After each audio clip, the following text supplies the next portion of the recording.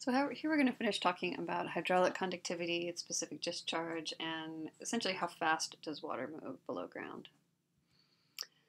Okay, so we talked about hydraulic conductivity already, and to use hydraulic conductivity to figure out how fast water is going, we use it to calculate specific discharge, which is abbreviated Q.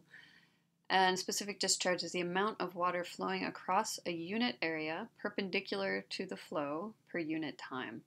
So Q here, this is specific discharge, is actually equal to the volume of water per area per time.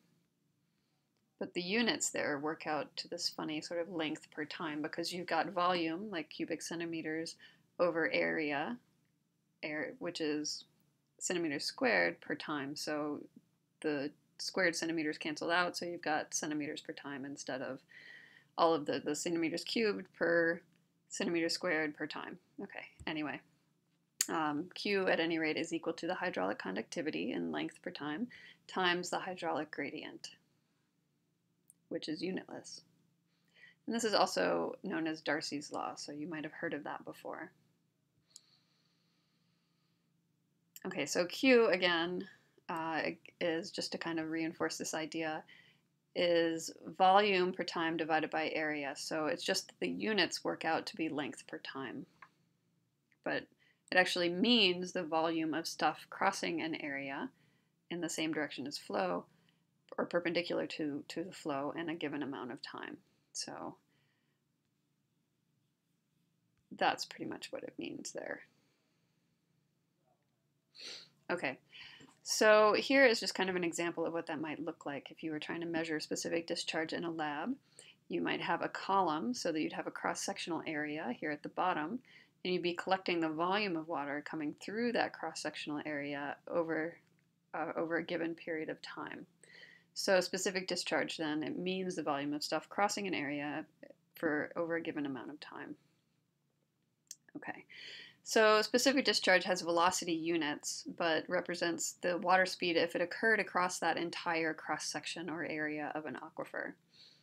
But flow really only happens through these interconnected pore channels, right? So through the void spaces here, it can't go through the particles, so it's representative of this, but water actually has to move through these little spaces. So actual measured velocity of groundwater is usually faster than Q. And this is because flow is constricted and has to move through these smaller areas, only the void. So you can kind of think about it like the difference between water coming out of your hose comes out kind of slowly, but when you put your thumb over it, it kind of shoots out, right? Because you've constricted that flow. Okay, so then we need to turn specific discharge into water velocity. So to do that, we need to take into account the porosity of a soil. So taking into account that constricted area. So the velocity of water is really represented by seepage velocity, and non-sorbing chemicals in groundwater can also be represented by seepage velocity. So it's kind of a maximum velocity. Okay, so how do we do that? Here is seepage velocity V. We just take the specific discharge and divide by porosity. And again, porosity is the total volume of voids divided by the total volume of the soil plus voids.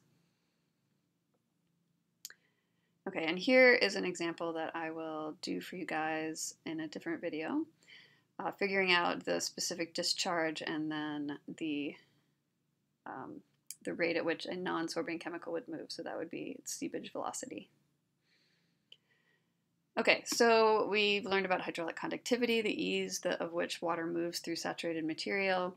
We know how to use Darcy's law to calculate specific discharge, and then actual velocity, otherwise known as seepage velocity.